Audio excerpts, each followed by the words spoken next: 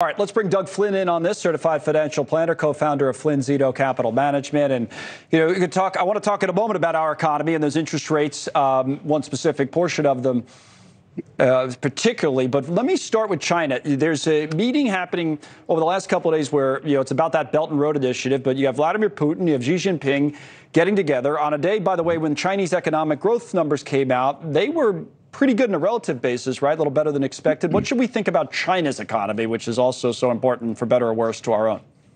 True.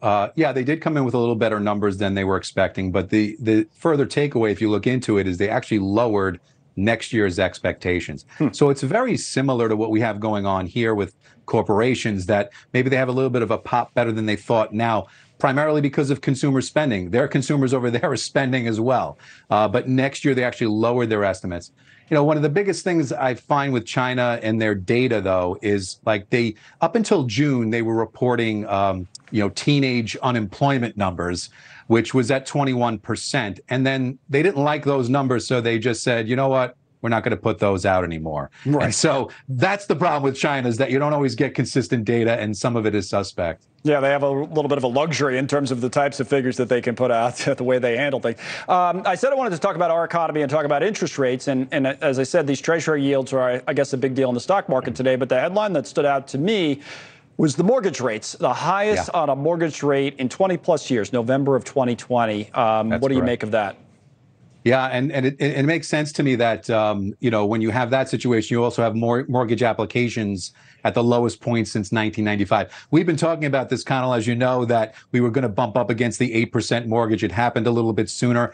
And it goes off the 10-year Treasury, which almost hit 5% again. So I'm going to call that, it's 4.9 and change. That's the trigger there that caused it to get to the 8% number. But you have to watch it. We may squarely get over 5% on the Treasury, which means that you're going to have even higher mortgage rates still. And that's the pressure that's going on. You don't have a lot of inventory. You have people that are sitting in a house that have a 3% mortgage. Even if they want to get a bigger house, do they want to pay 8% for the bigger house? So there's very little movement, and eventually this is all going to catch up with us. Well, Dave, that's the point. It is about timing to some extent, and it's very difficult to time something like this. But I'm just assuming that you have clients that come in and say, Doug, I'm thinking I'd like to sell my house. Maybe it's an older person there. I'm downsizing, whatever the case may be.